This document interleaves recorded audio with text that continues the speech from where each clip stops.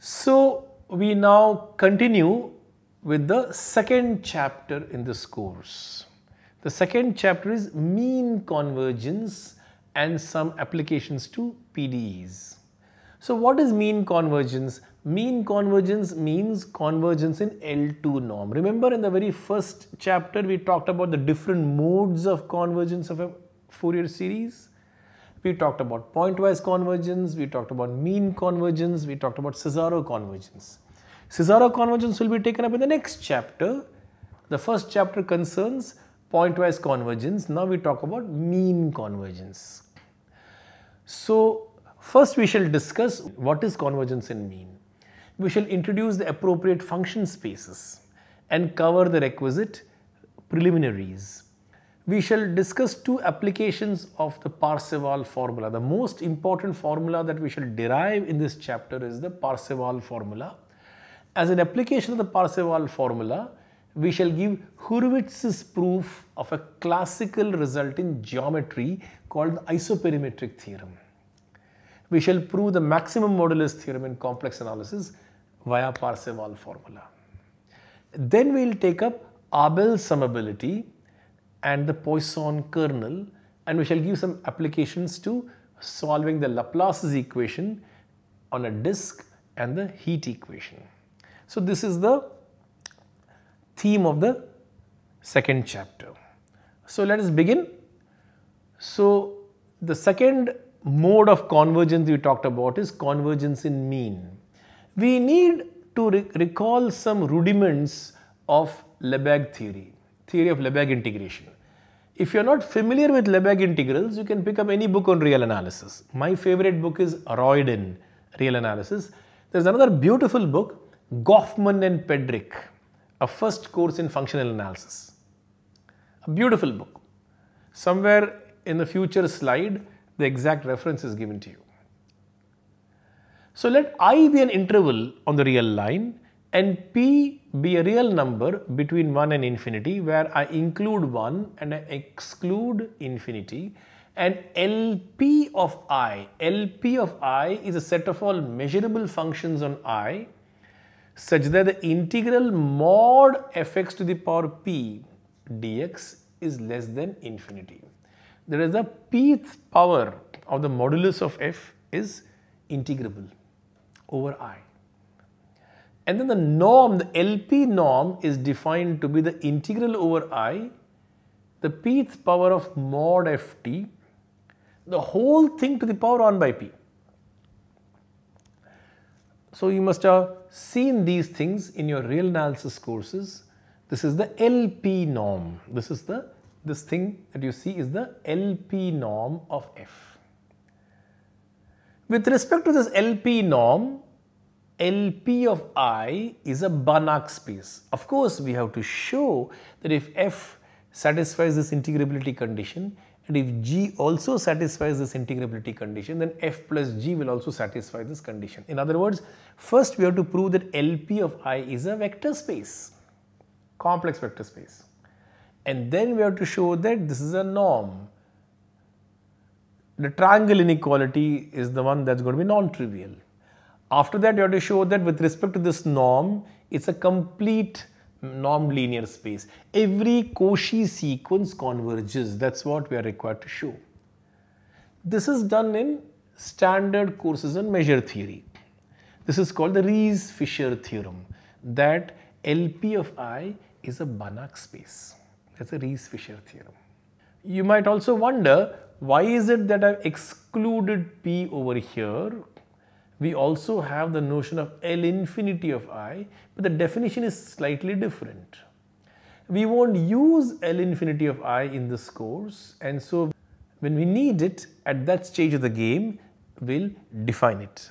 The only LP spaces that we are going to use in this particular chapter is when P equal to L2 of I is what we are going to be concerned with in this particular chapter.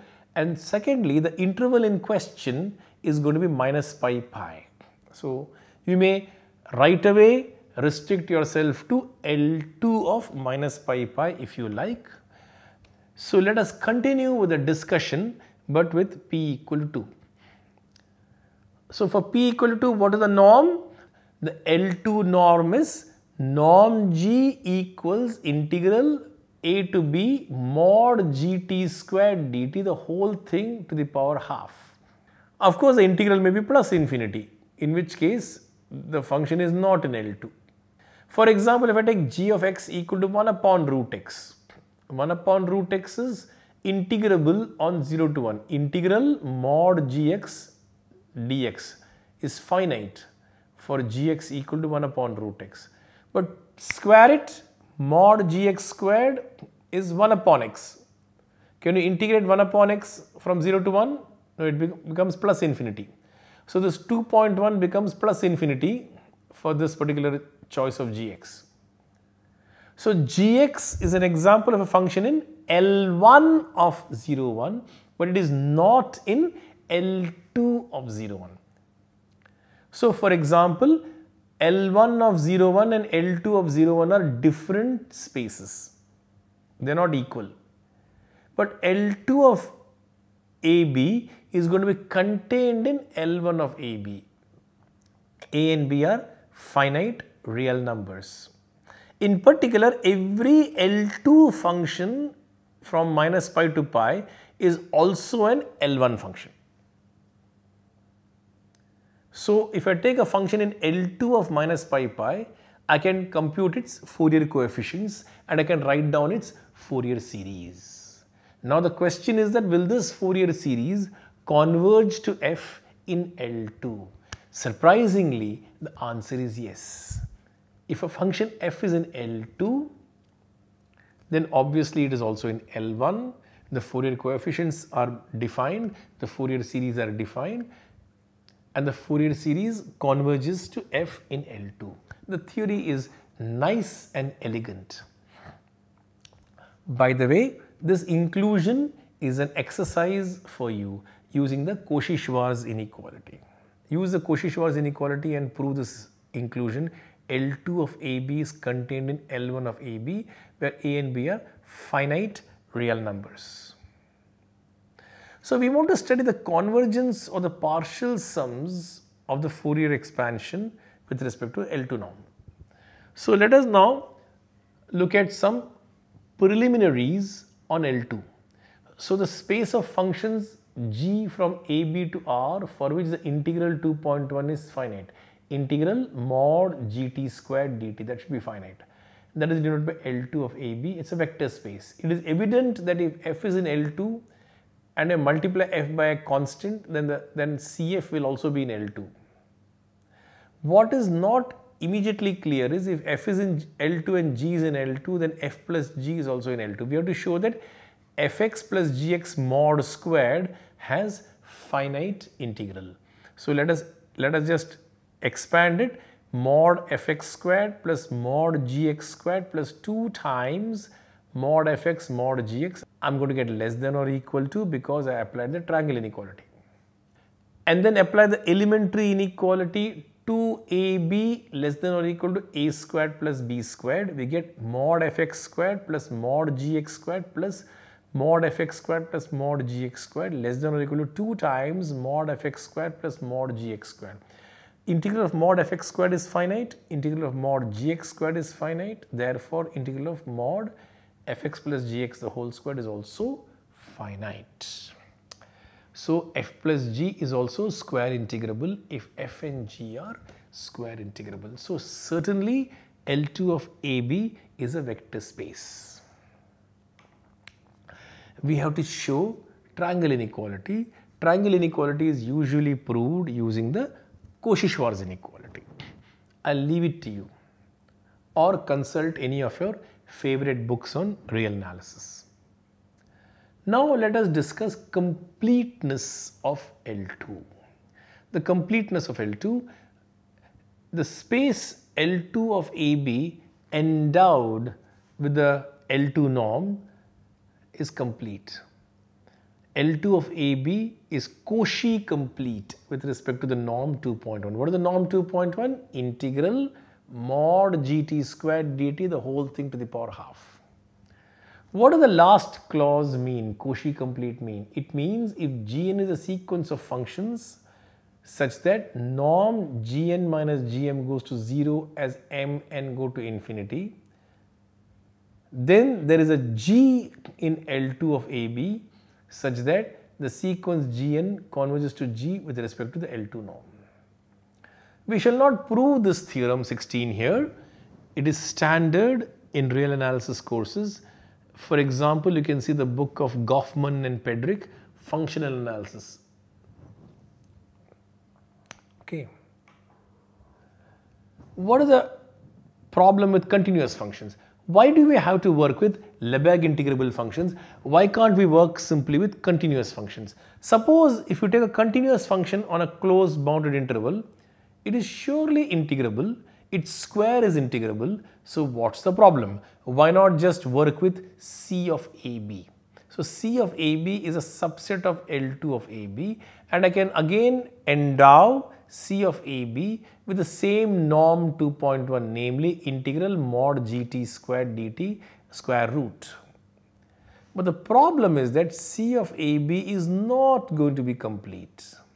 One can find a sequence Gn of continuous functions such that norm Gn minus Gm goes to 0 as Mn goes to infinity, but there is no continuous function G such that Gn converges to G.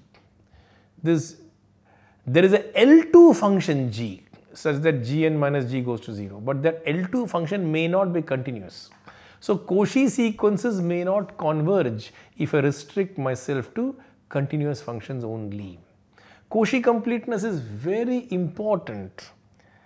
It's essential for many important existence results in analysis. So we must insist on Cauchy completeness. It is exactly to ensure Cauchy completeness that we need to work with Lebesgue integrable functions, not simply continuous functions.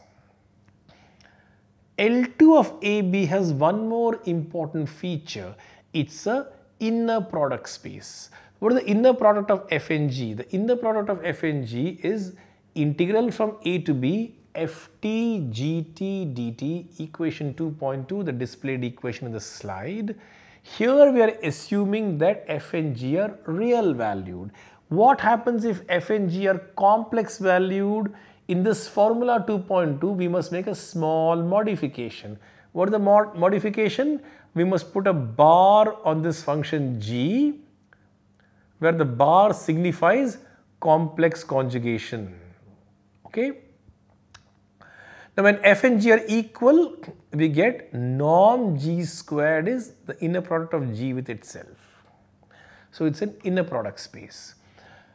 As it always happens with an inner product space, there are certain obvious and pleasant consequences.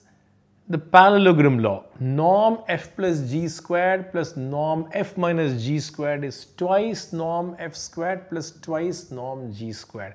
The familiar parallelogram law.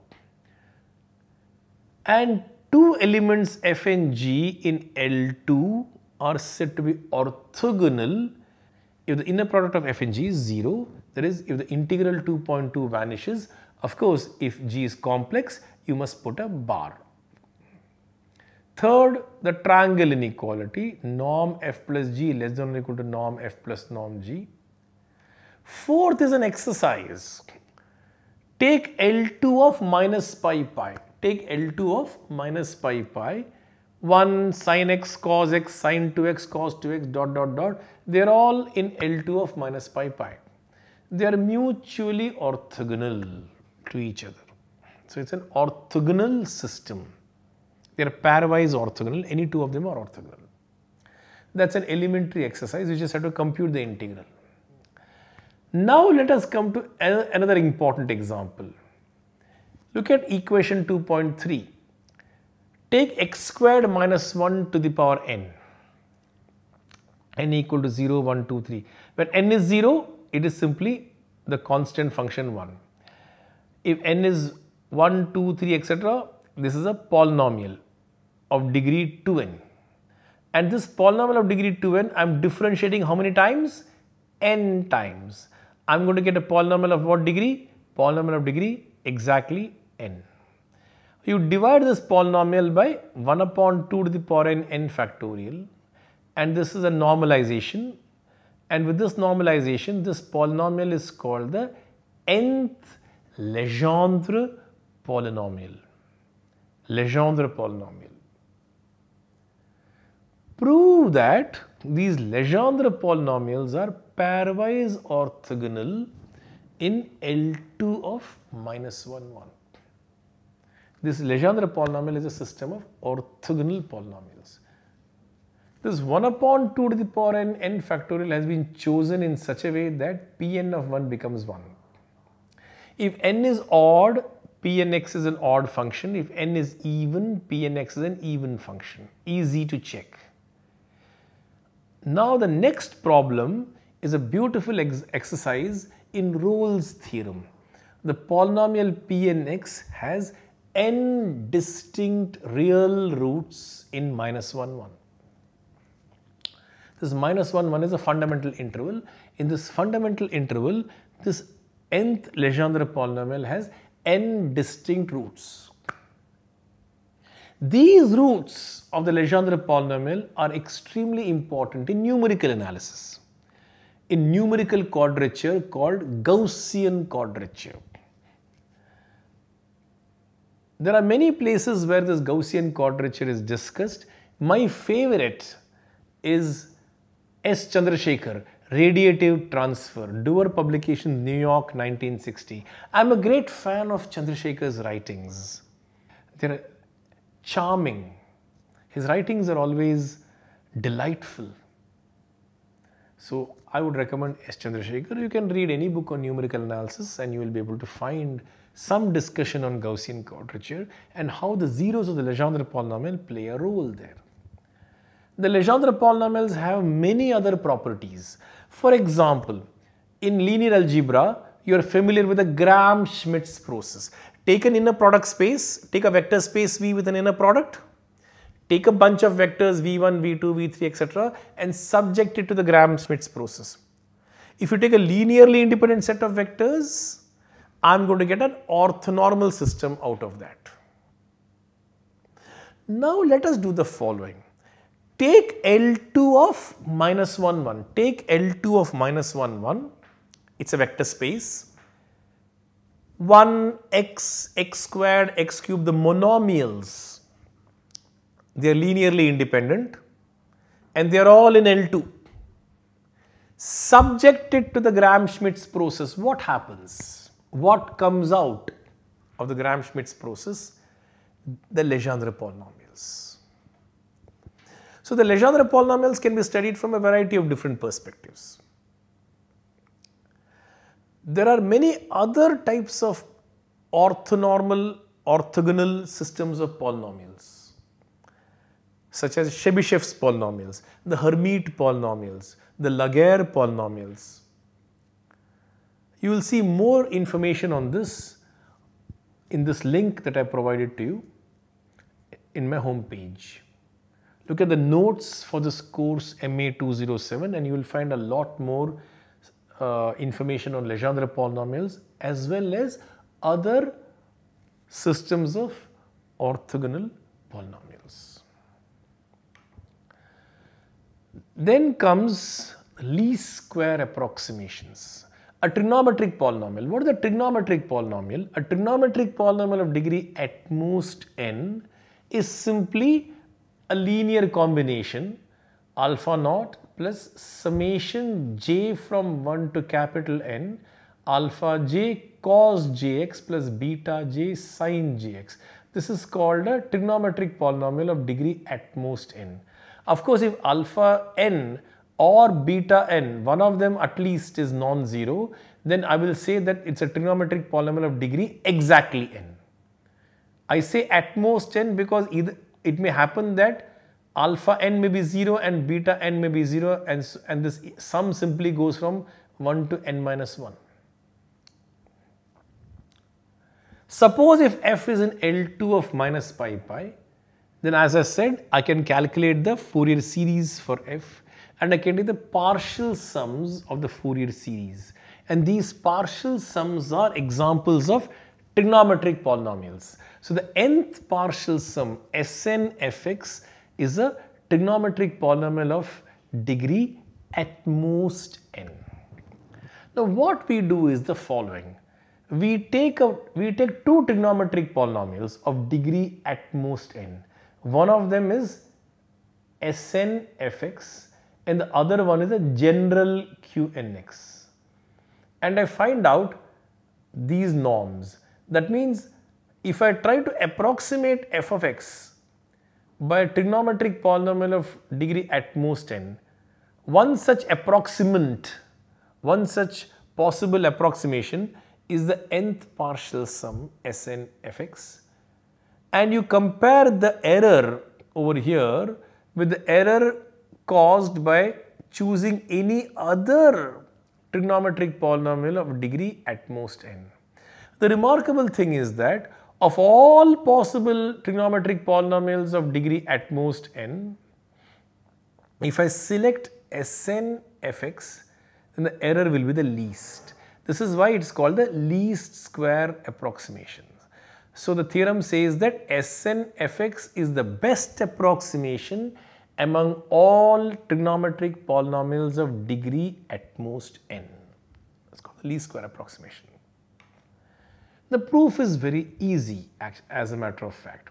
So that theorem has been stated very clearly here. F belongs to L2 of minus pi pi and Qnx is a trigonometric polynomial of degree at most n. Then norm fx minus Sn fx is less than or equal to norm fx minus Qnx. Equality holds if and only if Qnx equal to Sn fx. Let us look at the trivial equation fx minus Qnx. Add and subtract Sn. So fx minus Sn fx plus Sn fx minus Qnx. This difference Sn fx minus Qnx, I am simply calling it Rnx. Obviously Rnx is a trigonometric polynomial of degree at most n. We shall prove that fx minus Snx, this first piece, is orthogonal to 1 sin x cos x sin nx cos nx. If it is orthogonal to each of these, then it will be orthogonal to linear combinations of these. In other words, this will be orthogonal to every trigonometric polynomial of degree at most n. In particular, it will be orthogonal to Rnx. Let's prove that. Well, cos jx is orthogonal to 1 sin kx cos kx when k not equal to j. That's the first observation. That's a trivial observation. Cos jx is orthogonal to 1. It is orthogonal to sin kx as well as cos kx, k not equal to j. So when I take fx minus Sn fx and multiply it with cos jx, what is it going to be? It is going to be fx times cos jx integral, but that is pi times aj from the definition of Fourier coefficient, minus integral minus pi to pi Sn fx cos jx. But the nth partial sum contains all sorts of terms, but they will all be orthogonal to cos jx except the jth term. What is the jth term? aj cos jx. That's the only thing that will survive in this integral. And so what you get is aj cos squared jx. The aj comes out of the integral. The cos squared jx you have to integrate, multiply and divide by 2. 2 cos squared jx is 1 plus cos 2 jx. The integral of cos 2 gx from minus pi to pi is 0. We simply get 0. So fx minus Sn fx is orthogonal to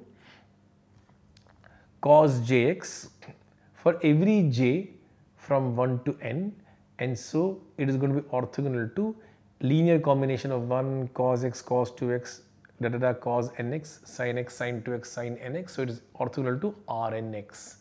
And so by the Pythagorean identity, we will get norm fx minus qnx squared equal to norm fx minus snx squared plus norm Rnx squared.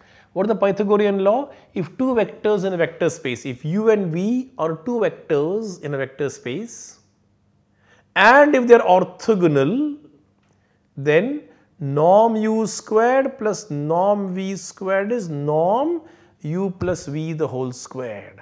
Because fx minus snx is orthogonal to Rnx, norm of fx minus snx squared plus norm Rnx squared is the same as the norm or the sum. The sum is exactly fx minus qnx squared.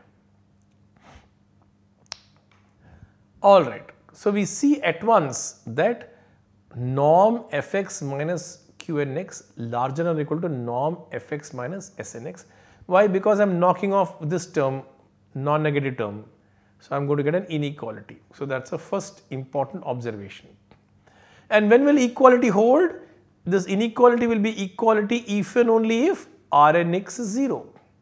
Rnx is 0 if and only if qnx equal to snfx. And so the least square approximation has been established. So now what we want to do is that we want to deduce some corollaries from this least square approximations, and the first corollary will be the Bessel's inequality, and from Bessel's inequality we are going to get another relation called the Parseval formula. The Parseval formula will tell you that if a0, an, bn's are the Fourier coefficients of an L2 function, then equality will hold. Of course, you will ask, why not directly prove the Parseval formula? Why are we proving the inequality first and then proving equality later? This will be a stepping stone for proving the Parseval formula. That's why we are proving this inequality first. The Bessel's inequality comes first, and we're going to use the Bessel's inequality to prove the Parseval's formula. The least square approximations that we have proved will play a crucial role in establishing the Parseval formula. We will continue this in the next capsule. I think it's a good place to stop here. Thank you very much.